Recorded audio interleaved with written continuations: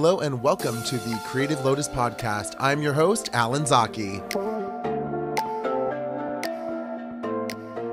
Hello, everyone, and welcome to the Creative Lotus Podcast. My name is Alan Zaki. On this week's episode, we have international beauty brand ambassador, Robby Lariviere. Yes!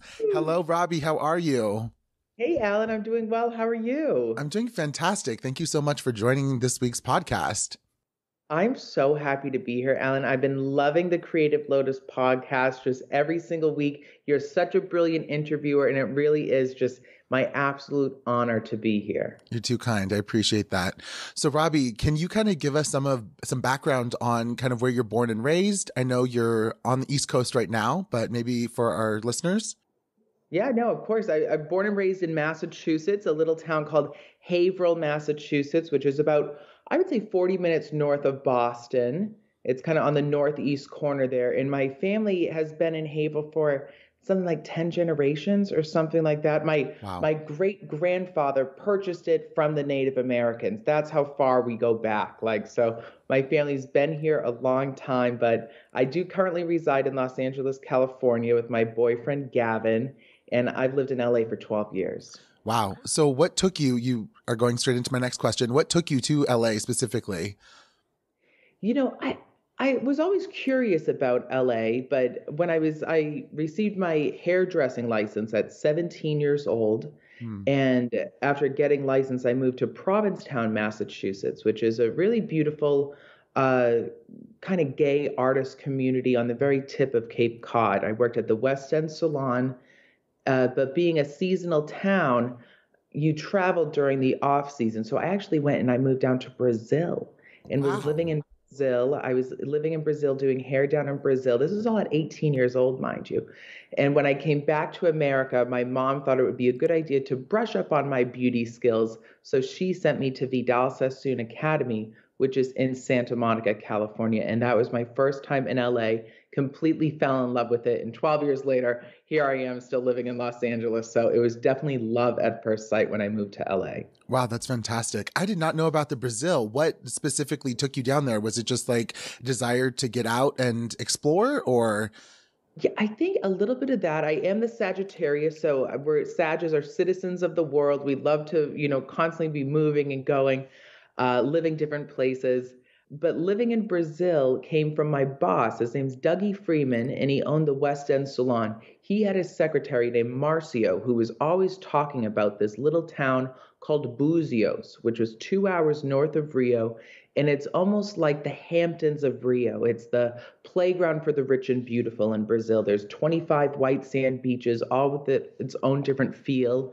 And he wanted to open a salon there during the off season. So he sent me down there to check out the scene and see if it would be viable to open a salon there. Of course, unfortunately, it wasn't, but it was a beautiful time. And it was definitely one of those life-changing times of my life for sure. Amazing. Did you learn any Portuguese, or did you know any Portuguese going down there?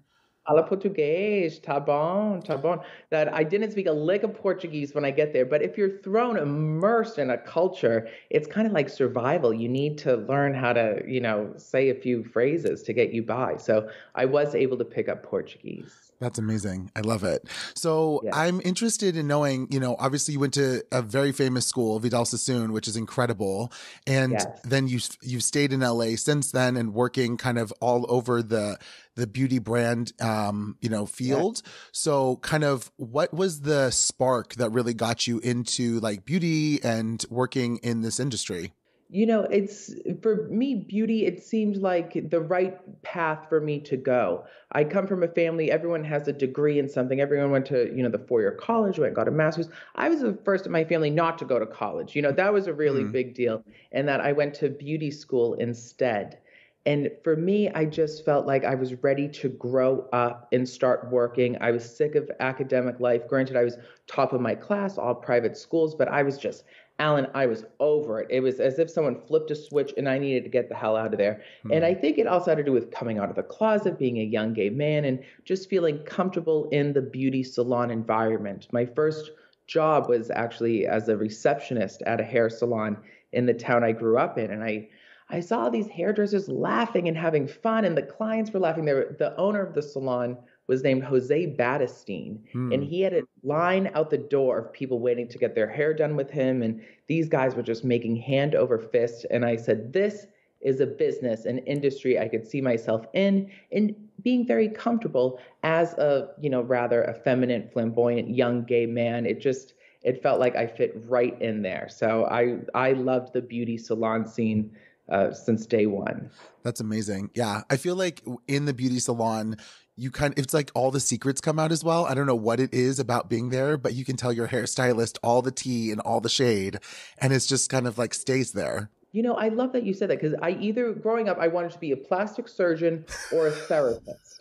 And I doing hair was the best combination of the two. I can't handle blood. The sight of blood, I'll be passed out on the ground, throwing up in a cold sweat. And, therapy, I can't listen to people's problems all day. So at least when they come into the salon and they have problems, we're able to do their hair and make them look beautiful, so they start to feel beautiful as well. So I feel like therapy sessions, you don't really get that from the therapist. You kind of leave kind of thinking about what's going on in your life, but without the fabulous hairdo. So yeah, I love beautifying people. I love making people feel beautiful. So that's fantastic. It's stuck.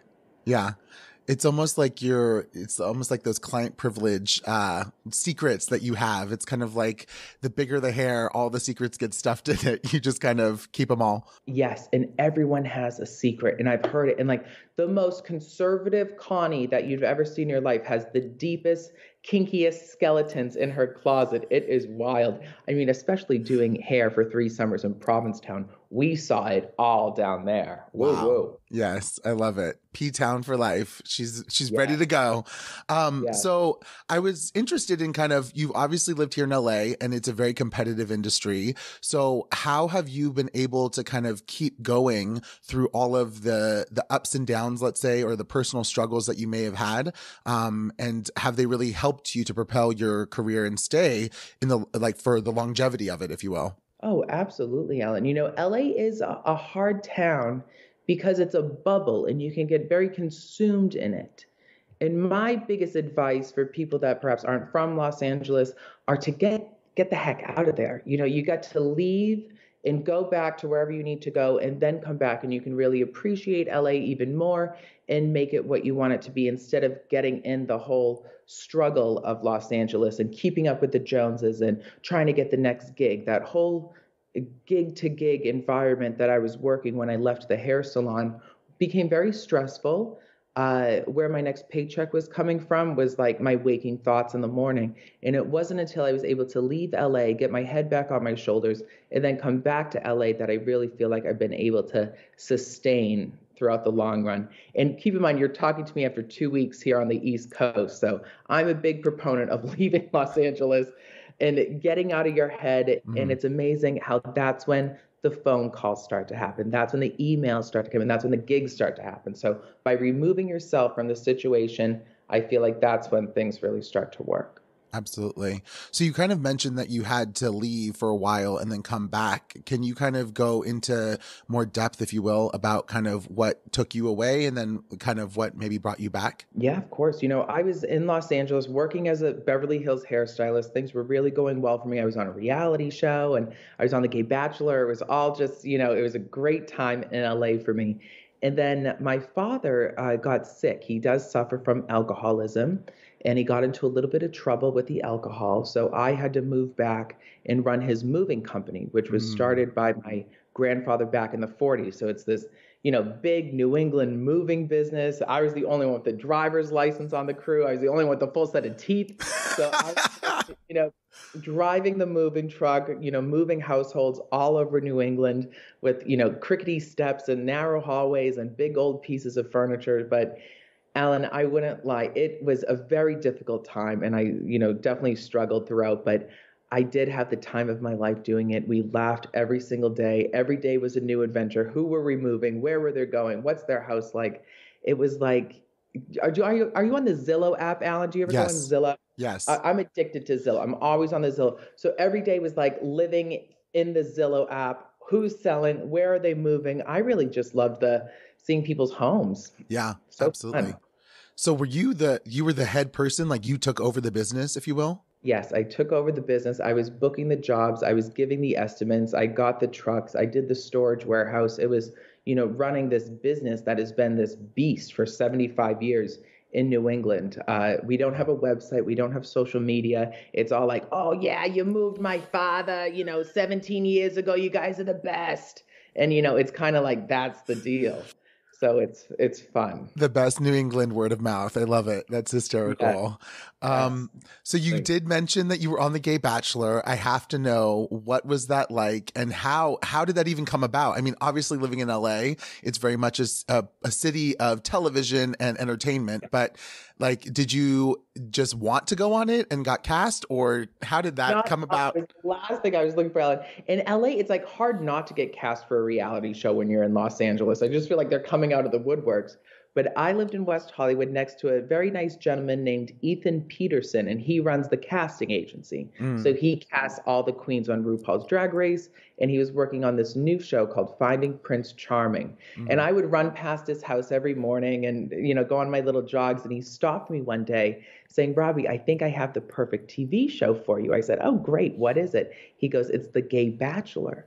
And my first thought, Alan, was, oh, no, there's no way I'm going to do The Gay Bachelor, because I had just met my boyfriend, Gavin. We've been together 5 years now, but I think I had met him 2 weeks before. Wow. Ethan stopped me to ask me about this show. And I said, I'm dating this guy. It's going well. I really like him. I don't think I should go on the show. He goes, do not come on the show for love.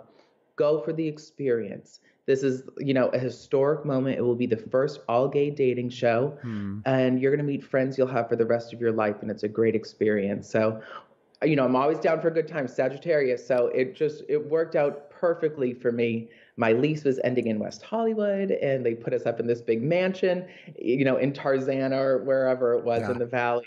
And we had a great time. I was on the show a long time, 6 weeks, Alan. Wow. That's a long time in the mansion. No cell phone. You can't leave the house. We were like locked in this house. It was nuts, man. We had a great time though.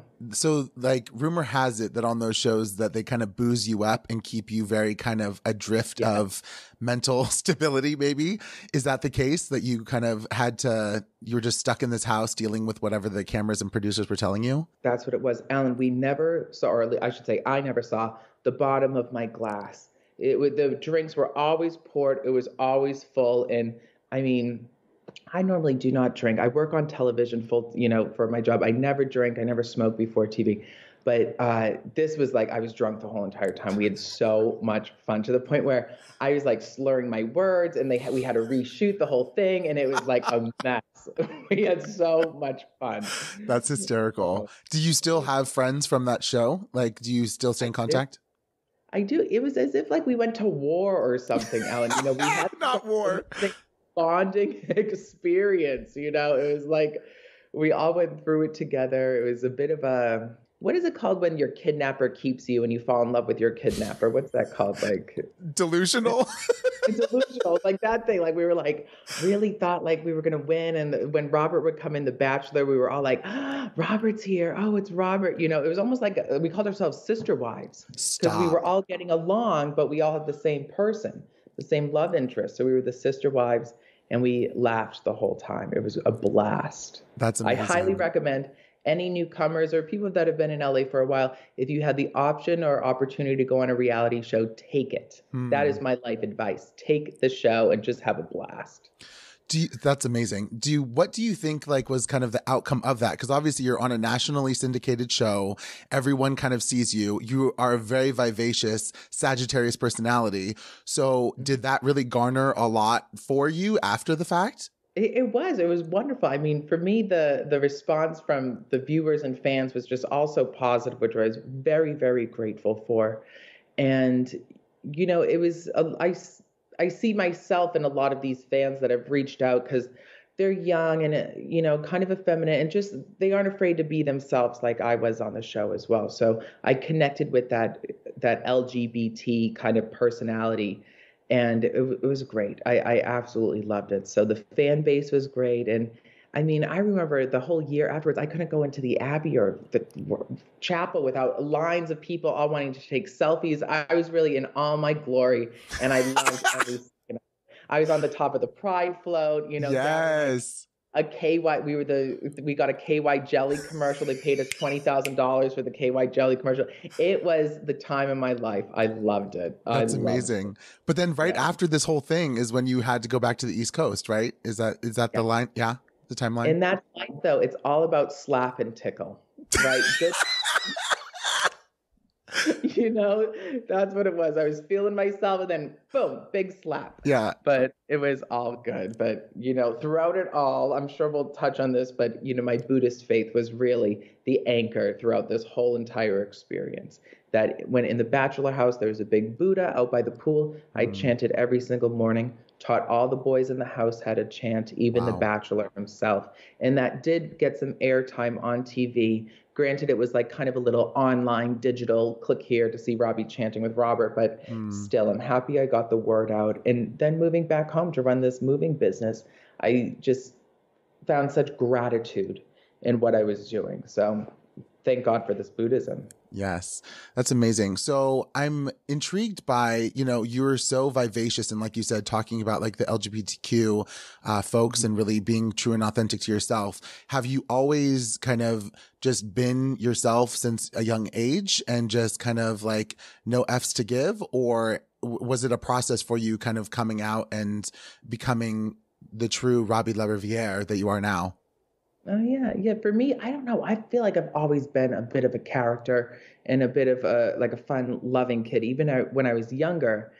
And, there is that internal struggle. I remember answering the phone and deepening my voice on the phone because everyone always thought I was my mother when I answered the phone. So I like that. So I would like sometimes put on a deeper voice. I was on the football team, so I felt like I had to mask it up then as well. But you're still yourself at the end of the day. And for me, I was always just very flamboyant. And I remember, or just the other day, we were out boating here in New England, and I went on a boat with a girl I went to preschool through 8th grade with. The girl's name was Marina Royal, and her parents were there and everything like that. And they said, Robby, you have not changed. You've been like this since preschool. Like, you have not changed. So that was kind of reaffirming that I kind of always have been this funny little kid.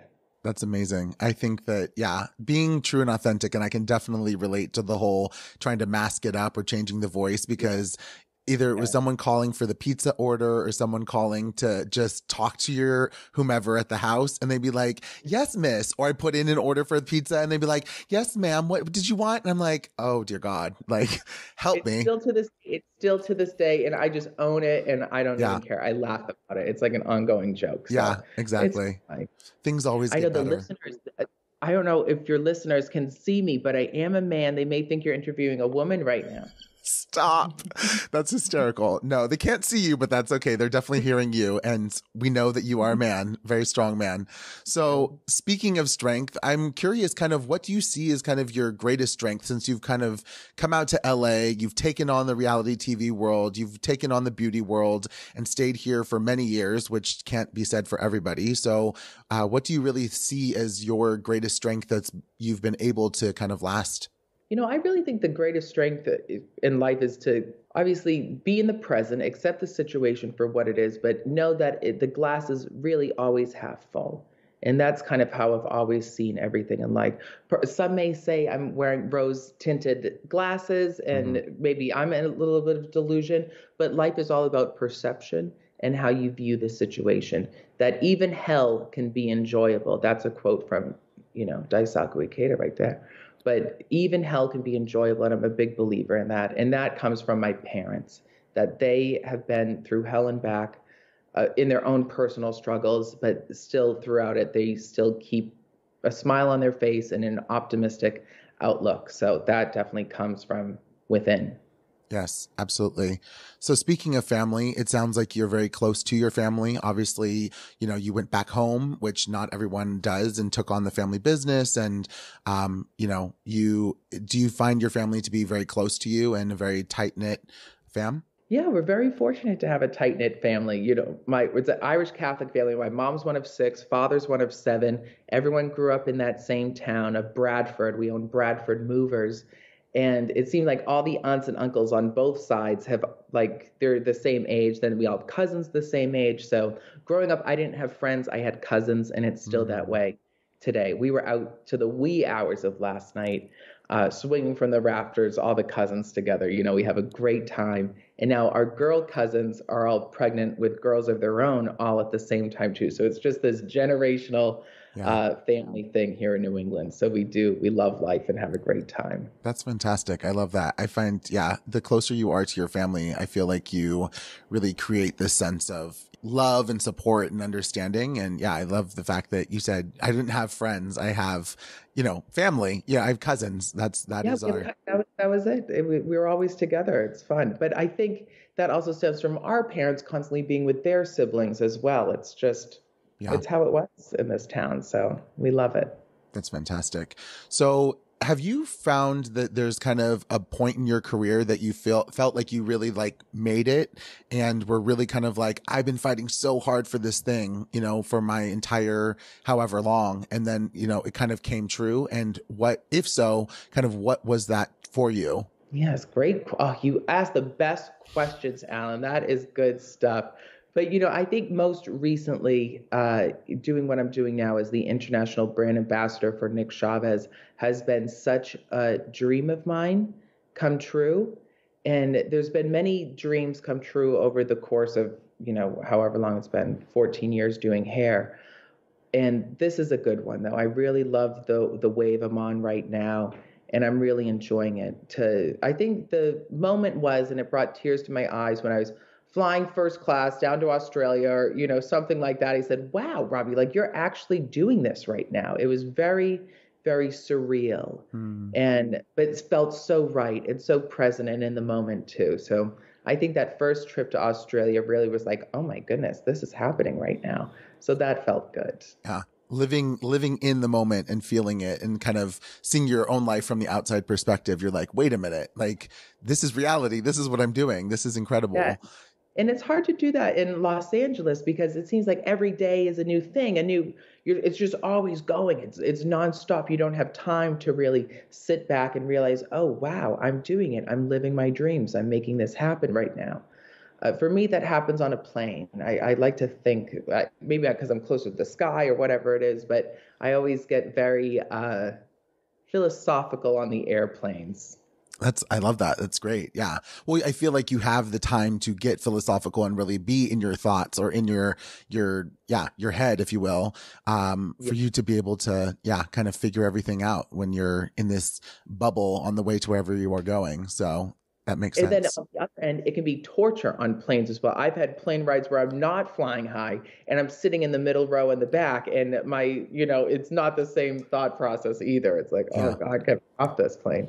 Yeah. But it is. 100%. I know I was flying 2 weeks ago to like the Midwest, and it was one of those flights where it's like 3 big people, including myself, on an aisle, and I'm on the end, and I'm kind of like, it's that shuffle that you have to do where you're like lean forward so the other person's back and then opposite the entire flight for 3 hours. And you're just like, kill me now. Yeah. Yes. Torture. No, thanks. Yeah, definitely a different mindset for sure. That's where I think the Buddhism has to really kick in, and you have to be like, I got this. This is not hell. And like you said, even in hell, it can be the most beautiful and awakened place. So yeah, absolutely. So my next question is, what really brings you the most happiness now versus maybe when you first started out, came to LA and were kind of figuring out your way through the industry? Yeah, interesting. I don't know if this really answers the question, but my goals have kind of changed so much after being in Los Angeles. The goal was to have the mansion in Bel Air with the, wrought iron gates out front and the house in Malibu and everything like that. And now I'm happy in my little carriage house where I live now, so just my expectations or my goals or just life. I realize that you do not need all this glitz and glam to be happy, that you can really create happiness wherever you are. So I think for me, what makes me happiest, that was the question, right? Or how has my happiness changed? Right. That I'm really appreciating what I can afford, what's real and what's mine, as opposed to seeking outside myself and wanting something else or everything like that. So just enjoying what you have. has brought me the most happiness, as opposed to wanting more and constantly, as Sagittarians, we're half man, half horse, with a bow and arrow pointed high at the sky, galloping forward on a horse. So really pointing at something that would be not necessarily logical to attain when pointing the arrow. However, in our minds, it's all very attainable. So for now, I've stopped pointing the arrow and I'm just enjoying the ride. I like that.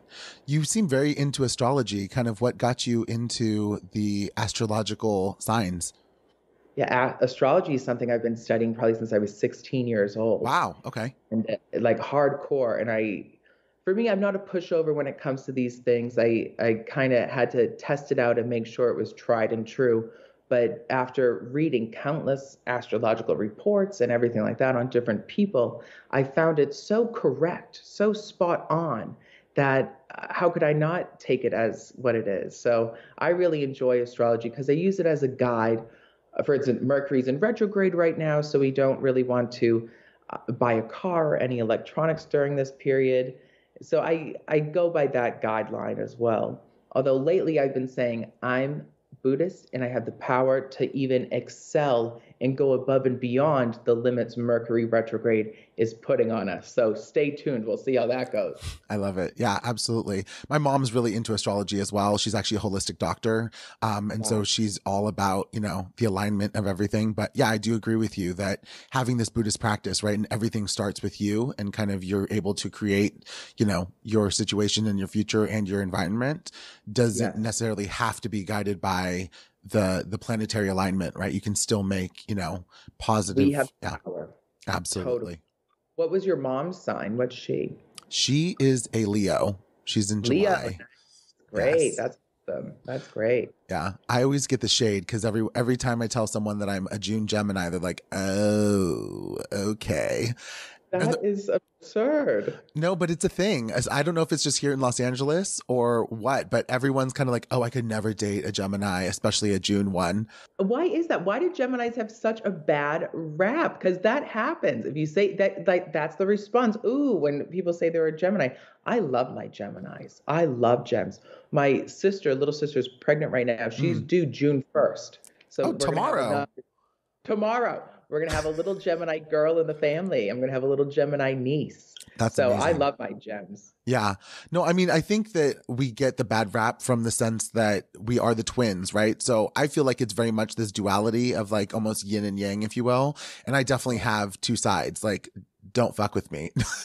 Yeah. But also, two sides. What are your two sides? Like, I mean, I tend to be very kind of overly caring and very happy and vivacious, but I also, and the flip side of that, can be very quiet and calm and like, to myself and very serious. And I think that so many people ultimately see the very open and kind of charismatic and fun and energetic side. So when I'm not like that, people usually freak out or they think something's wrong, and I'm like, no, I'm just being calm and like, don't need to be like the life of the party. Hello.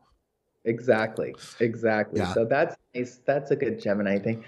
I've seen Geminis where their lives are very polar opposites. They're kindergarten teachers during the day, and at night they're like doing drugs and like hanging from the ceiling and like going crazy. Like it's very much that yin and yang for sure. Yeah. I don't think I'm that severe. Fortunately, I don't think I'd be here in LA or maybe even alive if that was the case. But yeah. Exactly. Definitely have the duality for sure.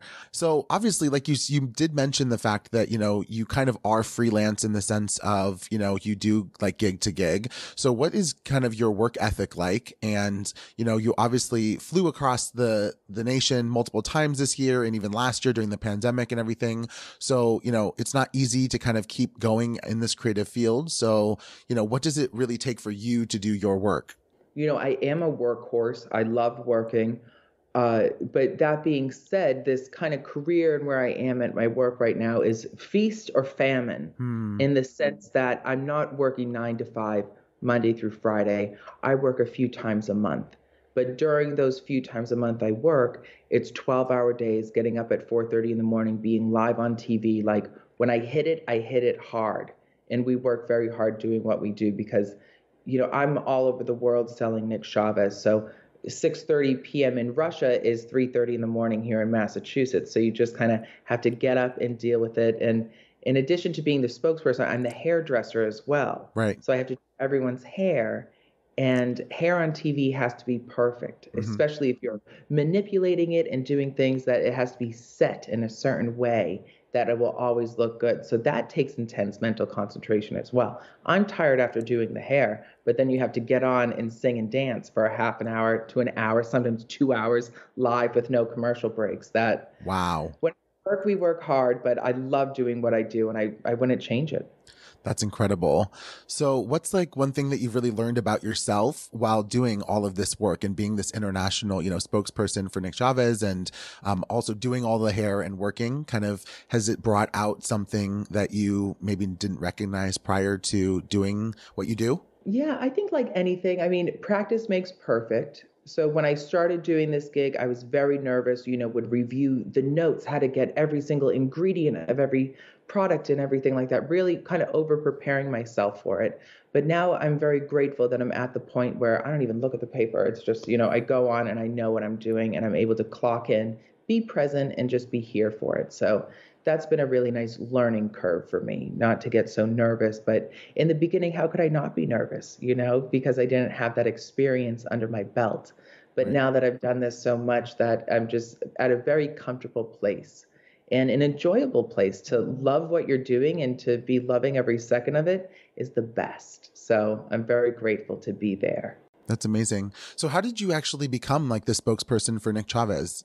Well, I was working at a hair salon in Beverly Hills, inside the Beverly Wilshire Hotel, which is the Pretty Woman Hotel. Yes. And yes, the best. And I remember I was in Provincetown before getting that job, chanting away, hosting Buddhist meetings at my little cottage in P-Town every morning. And I chanted so hard to work at the Beverly Wilshire Hotel. And then that dream came into fruition. Wow. So another thing that kind of came into fruition over the course of my career through chanting. And when working at the Beverly Wilshire, I then decided QVC was the way to go. The owner of that salon had a line on QVC, wasn't doing so well, did okay, but it wasn't doing that great. But I figured, maybe that will be my in. I'll sell her product line on QVC. But it turned out probably 5 years after working at that salon, one of the regular clients there, I won't say her name, but she is a bit of a bitch, like in the best way possible. She's like a Miranda Priestley, like, boss ass bitch. Don't fuck with her. Like, she's amazing. So am I allowed to swear? Yeah, of course. Let's do it. Oh, you're the best, Alan. So she's just a woman you didn't want to upset or anything like that. I was too afraid to do her hair. I didn't even do her hair. But she would always hear me jabbing away with all the other clients in the salon. And she's like, this kid can freaking talk anyone's ear off, that he might be a good spokesperson for her husband's brand, who owns part of Nick Chavez. Oh, wow. So that it was in the right time at the right place. Absolutely. So that's kind of how that all worked out. So they put me up for the role, flew me down to Australia, and we sold out of everything. So that's when I knew it worked out. That's incredible. So is Nick Chavez really kind of, it's more of an international brand than it is, say, like here in the States, like on a QVC, or? International. I mean, his brand's been around for over 30 years. I'm 31, so I think it's been around 32 years. So as long as I've been alive, this guy has been selling his shampoos, conditioners, hairsprays on QVC. Wow. He's if you watch QVC, you know Nick Chavez, and ladies love him. They absolutely love him. And last year, unfortunately, Nick did get sick. He found out he had stage 2 pancreatic cancer, which is not good. And that's when my workload really got amped up, because Nick was obviously going through treatment. We had a pandemic. So I just filmed all year long for him. I'm so happy to report he beat his cancer, which is unheard of and so amazing. So he's coming back on the airwaves here in America, but I'll continue to be the international brand ambassador. So it's a great deal. We're in Russia, Germany, Canada, Australia, and soon to be Japan. So yes. That's a big goal of mine. I can't wait to go there. Yes. Konnichiwa. I love it. You better get your Japanese up and running. That's fantastic. So through all of this that you've just shared, kind of who has been your biggest supporter or fan that's really helped you to keep going through, the ups and downs of your career and just life struggles? I would say my boyfriend Gavin has been a huge support for me. I mean, Gavin is just absolutely amazing. He's younger than I am. There's a 6-year age difference between the two of us, Mm-hmm. but he is just so grounded and mature in his thinking. And it's something that is innate within him. He just kind of has this sense of balance in what's right and what's wrong and how to approach certain situations that I'd fear I'd get too caught up in my head or too worried about, where's the next gig or what's happening, or just if there were troubles getting flustered. But Gavin has really been that rock to just kind of keep things balanced and say, don't worry, babe, it's all happening the way it should. So I'm very grateful for Gavin. That's fantastic. And you guys have 5 been, years, Alan, that's a long time. yes, especially in gay years, 5 years is Yeah. like a decade or longer. So he's also an artist, correct? Gavin's an artist. Yes, he went to FIT in Manhattan, and we met when he was at school in New York. I was working in New York at a gig, so we were long distance for 2.5 years between LA and New York, and then he moved to LA 2 years ago with me. So we've had fun. But yeah, he's an amazing artist. That's kind of his, his hobby, what he loves doing. But he does have a normal job Monday through Friday. Got it. I love it. The artists come together. Yeah. And I think that, the longer the relationship is, you kind of, you get to know each other, and the support definitely kind of grows. Or at least you hope it does. And I think the trust grows as well. I think the trust factor is a big deal, especially me being on the go, traveling all the time and everything like that, that we can still, love, trust, and support each other even when we aren't together. So that's nice. And the fact that, there's kind of the foundation of our relationship, long distance for 2.5 years, me going on an all gay dating show in the middle of us dating, like, it'd be hard if you were a jealous or suspicious type of person to go through that. But, throughout it all, Gavin has just supported me and trusted me. So I'm very grateful. So, obviously last year you kind of mentioned with COVID-19, and it affected so many people and like all types of ways, financially or otherwise. Yes. So what was it for you that really kept you going through it? Obviously you said you became like the face and brand ambassador really for Nick Chavez, and almost maybe even more work was like on your plate than before, but yeah. Oh, well, I mean, going through it, for me, work was huge, and traveling and everything like that was huge. And I know not everyone obviously had that opportunity. So I was very grateful. But my sympathies obviously go out to people that were by themselves in their house. I'm not good at being alone. I'm really not. I enjoy having Gavin. I enjoy just having people around and stimulation. So to be locked in your house for all these years with just you and the TV, it's like, I can see how people really have gone crazy. However, thank God again for our Buddhism, because these Zoom meetings have been so helpful for so many people coming on and being able to discuss what's happening and just have a face-to-face contact with someone, albeit through a little square screen. But, that connection has really, really been helpful. And having this Buddhism, reaching out to people, making sure they're doing well, and having people reach out to you, that sense of love and community has been so helpful throughout this whole pandemic. And I've seen people that don't necessarily practice our Buddhism that are wanting to know more because they need something. People need this spiritual outlet or connection. So I love what we're doing here at the Creative Lotus Podcast, Alan. This is amazing. This has been really fun. Listening to these podcasts on my long drives and everything like that has just been such a joy. So to be a part of this is really surreal and exciting. No, I appreciate that. Thank you. So you obviously have spoken about your Buddhist practice. So I'm really intrigued. Like, how did you get introduced to it? And obviously you've been practicing for quite some time, but I'm just curious kind of, what's your story on that? Well, I was introduced to this Buddhism in a kind of a roundabout way. I touched on Buddhism thought and literature when I was living in Brazil. I wanted a book to read. So I went to the foreign language section of this bookstore, which is the only English section there was, which I found kind of funny. And it said an introduction to Tibetan Buddhism. And I was like, oh, well, this is interesting. I might as well give it a read. And I really connected with Buddhist thought and philosophy. I loved it. And I did attend a Buddhist meeting down there. It wasn't Nichiren Daishonin Buddhism. It was a different sect, and they had a guru come, and I could feel his presence, and I was like, this is totally me. I'm absolutely loving it. We did a little chant. I can't remember what we chanted, but then moving to LA, I moved to Santa Monica after completing Vidal Sassoon, And we lived on 6th and Wilshire in Santa Monica. And you know all too well, Alan, 6th and Wilshire is also where the SGI headquarters is located. Right. So we were literally neighbors with this Buddhist organization. And I was out walking my dog at the time, and I was accosted by a beautiful Buddhist woman, this woman named Marie, who asked if, I chanted and I knew about Buddhism. I said, yes, I do. Actually, I used to chant in Brazil.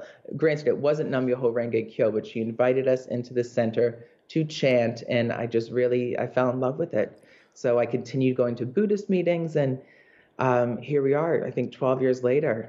So I've loved it. It changed my whole entire life, and I've been able to introduce countless young men and women to this Buddhism as well, and I've seen how it changed their lives as well. Then they introduce people. So, we say this practice is about world peace, Kozen Rufu, and I feel like I'm doing my little part as far as creating ripples of happiness and world peace by introducing one person after the next to this practice. Wow, that was so well said. I love the fact that you said it got accosted by a woman, and it is kind of true. I mean, it is definitely people wanting to help other people, and especially young people, to become happy. And like you said, creating those ripple effects through dialogue, and, each person's happiness is the wave that kind of is created from that. So yeah, that's amazing. And now's the time, Ellen. People really need this Buddhism because, I heard, I have friends that I thought were so strong that are just, crying. That they're at a breaking point right now. And I can't believe it. I was like, wow, I didn't really know the struggle was that real. Mm-hmm. I hope I had, but maybe they're just so good at hiding it. But people are struggling right now, and they need this. They need this Buddhism bad. Yeah. Absolutely. Well, it's interesting too, because I think you tap into something that, especially in American society, we were so hit by COVID and the amount of death that happened. And I feel like the mental health side of things, we don't really talk about. I think as society, we kind of just say, keep it in, right? And deal with it yourself. But then, you don't see it. And even in the people that are the closest to you, you kind of, I think the good side, or the good side of the coin maybe of COVID, is that people really had to face those things, but also vocalize them and share them. Yes, that's what it is. And not going to work. I think working from home has really affected people too, because they don't have their colleagues to bounce off of or anything like that. It's hard being in a room. There's Zoom fatigue is a real thing, and people are just suffering. Of course, all the deaths, COVID, it's just been a nightmare. But I don't know, how's it going in California right now? We did open back up in Massachusetts, no masks. So it was so nice to be able to walk down the street without a mask on, go into the restaurant without a mask. I'm in heaven. Yeah. So June 15th is the reopening of California. And I don't know if you heard about this, but California is now actually having a lottery. So if you've gotten the vaccine, you're entered into this lottery. They're giving out $13.8 million. And I'm this down. No, I'm feeling lucky. If you have been vaccinated here in California, you're already entered to win. But there's 10 people that are going to be pulled out of this lottery who have gotten vaccinated, and you can win $1.5 million times 10 people. And now I think for the next 10 days, they're giving away $50 gift cards if you get vaccinated. So Gavin Newsom is really putting money, and there's other states that are doing the same, really pushing to get vaccinations so we can hit this herd immunity and people really stay safe, right? So you can take off the mask, you can go back to quote unquote normal and be able to kind of build this economy, but also just life again. I feel like people are so isolated and, kind of scared to kind of get out again. And so it'd be great to get back. Yes. Time to get out, people. Get out, get out, get out. Smell the roses. It's a beautiful day. I hope I win the lottery. Wouldn't that be amazing? That would be amazing. What would you do with the money? Oh, I don't even know what I would do. What would I do? I would give back to our organization out of sincere appreciation a little bit. And I don't know, buy a house or something like that. $1 million? I'd buy a house.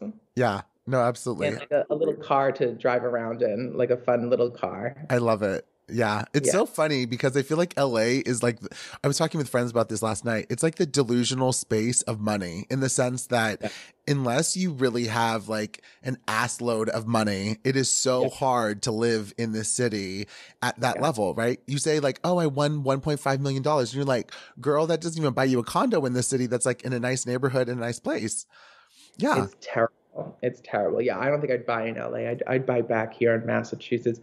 However, Alan, you and I, we are not chums. And the real estate market is so inflated right now Yeah. that we'd be fools to throw money down for an overpriced house. So I might let that $1 million chill in my bank account and then buy when prices go down. Yeah, absolutely.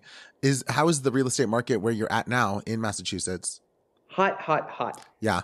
It's everyone. Things are selling left and right, way over asking price. I did put a bid in on a house down the Cape, my dream house, I thought, but it was just way too complicated. And I think they paid way over asking. And, I don't have money up the ass by any means. So it didn't happen for me. But rejection is the Lord's protection. Everything happens for a reason. I love it. I have now. Yes. No, I think that it's funny because it's like, yeah, the market is ridiculous. And because people are unsure whether or not they're going to even go back to work and they're just going to be living out of their house, people are just like buying up this investment property. And it's such a seller's market here in California or LA that, they can ask whatever. And they know they're going to get more than what they are even asking for because it becomes a bidding war. So it's kind of nuts to think of purchasing now because you probably will be wasting your dollar if you kind of go that route. So yeah. It's crazy. It's crazy. Here, there's a lot of pandemic puppies and COVID captains. I think that's definitely one thing that happened, right? People got a lot of dogs, and now they're going back to, I don't think they're going to be able to keep the dogs. And people bought a lot of boats around here, and they don't know how to use the boats. It's a nightmare. So it's like crazy times, man. That's nuts. Oh my gosh. The pounds are going to be full and the boats are going to be capped. Like people are just going to, they're like, back to reality. Oh, whoops. We did these things while we were in COVID. Exactly. That's hysterical. So kind of looking to the future, what are kind of some goals that you may have for yourself for like, let's say the next year, 3 years, 5 years from now? Kind of what is the life of Robby Lariviere? Well, I only see goodness in my future. I see a lot of love and light going on. I can hear wedding bells. I'm not engaged, but I can definitely see a marriage happening in the next 3 years or so. Hint, hint, wink, wink. I can hear barking as well. I can see a little dog coming into the picture. So, that kind of personal stuff happening and continuing to enjoy this journey with the Nick Chavez team. They've been wonderful. It's an amazing product that works. I wouldn't be surprised or opposed to doing some sort of collaboration with Nick, almost like a Robby x Nick Chavez brand, clean beauty, maybe Nantucket sourced, something along those lines. So the shoe really hasn't quite fallen for that. I haven't gone to labs or started concocting anything, but I can see that happening in 5 years. And I think that would be wonderful. Put my little stamp on something instead of selling everyone else's stuff. So it'd be nice to have my own little thing. But until then, I have a wonderful hair care brand that I'm working with right now, and I'm very happy. That's amazing.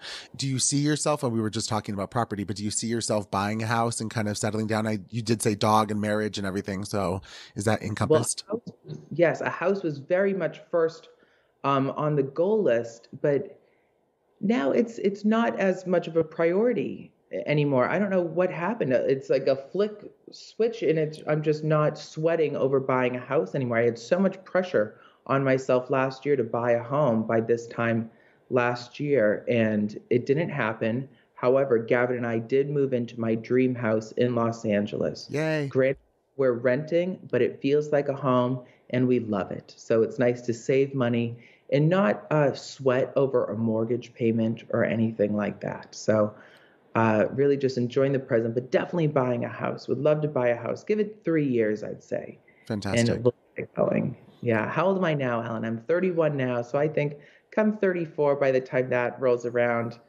I hope we're still doing this podcast and we can check back in. Yes. Would that be fun? Absolutely. I love that. Definitely keep on going with it. So, the name of this podcast, as you said, is the Creative Lotus Podcast. And it was really born out of the pandemic and really seeing how, all these creative people in the industries that they're in have really thrived some way through the struggle. I kind of, associated it with that of like the lotus flower, right? And in Buddhism, we talk about cause and effect and how the simultaneity of the blossom, but also the seeding in the mud. And through that mud, you create this beautiful, lotus flower. And so I always ask each guest kind of through all of your struggles and everything that you've done as, a creative, what has really been your like blossom of lotus in your own life, if you can describe that. That's so beautiful, Alan. I love that. And don't they say like the muddier the water, the brighter the lotus flower? Yes. Right? That's amazing.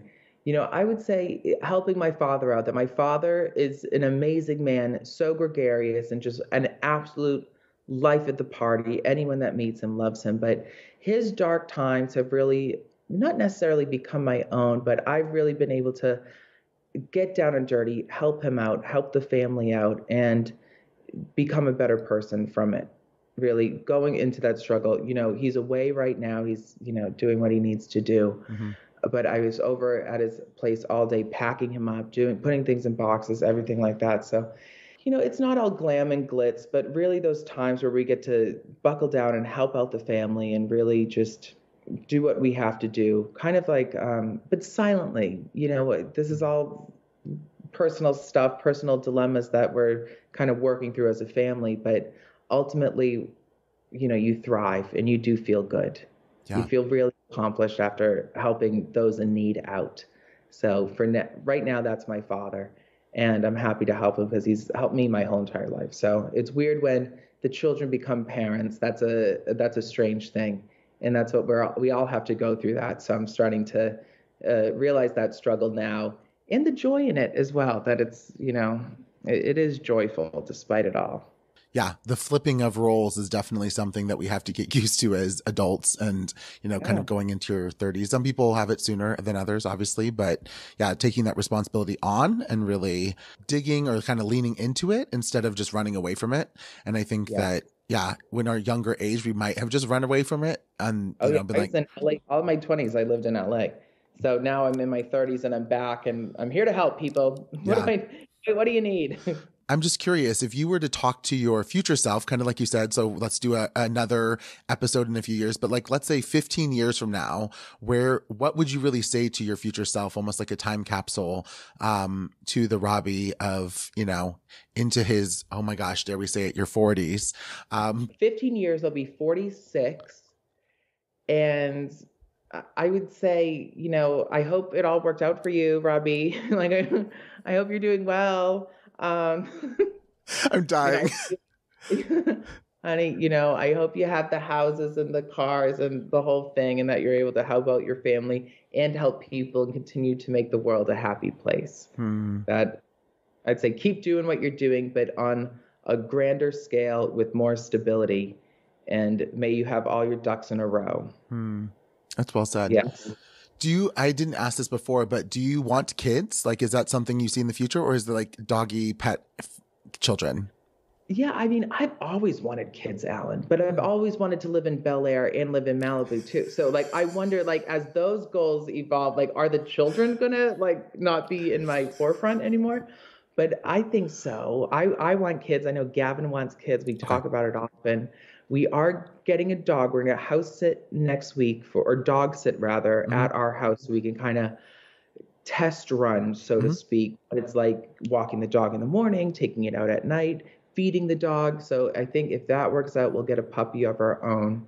And then, kids in the future, I'd say probably that 10-year, 15-year mark from now would be children. Because we as gay men can kind of have children when we want-ish. I'm not in a rush biologically to have a child in my 30s. Right. But I feel like come my 40s, when I'm very financially stable and comfortable and have my rhythm, I think a child would be a wonderful thing. Twins even. I love the idea of 2 twin boys. Wow. That's a sturdy family. I like that. What kind of dog would you get? I'm looking at like miniature Labradoodles or miniature Golden Doodles. just because they're very well behaved. I enjoy their temperament. They don't shed. And the dog we're dog sitting is a Labradoodle. So it's my ex's dog, who is very well behaved. I mean, those dogs, you could hang them upside by one leg and they would just look at you like, hey, they aren't like wild. Right. So I like them. Yeah, I just like the name Doodle. And anyone's name, you're like Labradoodle. Yeah, Labradoodle. We looked at this dog. It was like a Chihuahua Pomeranian Doodle, like something or other. A lot was going on. I think a doctor too. Oh. So we'll see. We'll know it when we see it. And it's hard. It was very difficult last year to find dogs with the pandemic, but I find the cute ones are starting to come out of the woodwork again. So that's nice. There were some scary looking dogs available during the pandemic.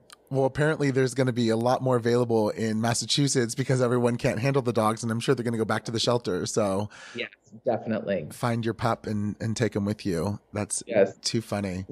We're going on vacation in a few weeks. Mm-hmm. So I think when we get back on vacation, we'll then start seriously looking at dogs, because you don't want to get a dog and go on vacation. That would be irresponsible. So I'll wait till we're back in town for good. That's awesome. Well, that's pretty much it for me. So I would love to kind of, obviously, thank you so much, but also I want to give all the listeners kind of, where can they follow you and find you and see all the fabulousness that you're doing? I would send them to Instagram. Come follow me on Instagram. We always have a great time. I post fun stories of where I am and what I'm doing and when I'm on TV. So they can follow me at Robby Lariviere. Amazing. Happy to spell it out if they need it. Let's do it. RobbyLariviere. That's French for the river. Oh, okay then. The French River. I like it. La Riviere. Beautiful. Yeah, I love all the stories and everything that you're doing on the IG. So definitely give a follow. If people want to see you on TV and everything, is it something that they can watch locally? I know that you do a lot of international, like you said. It's a lot of international TV, but there is talk of me going on. I might be on QVC tomorrow at 7 a.m. You never know. So definitely go ahead, follow along, and I'll let you know where you can watch. Yay. I love it. Well, thank you so much, Robby. I really appreciate it. This was so fun. And I look forward to seeing everything that's to come in the next weeks, months, and years from now from you. Alan, you are the best. Thank you. Thank you so much for having me. I really appreciated every second of this. Time flies, huh? That flew by for me. This was a lot of fun, Alan, and it's always great to see you and listen to you. Likewise. Thank you so much. Appreciate it. I'll talk to you soon.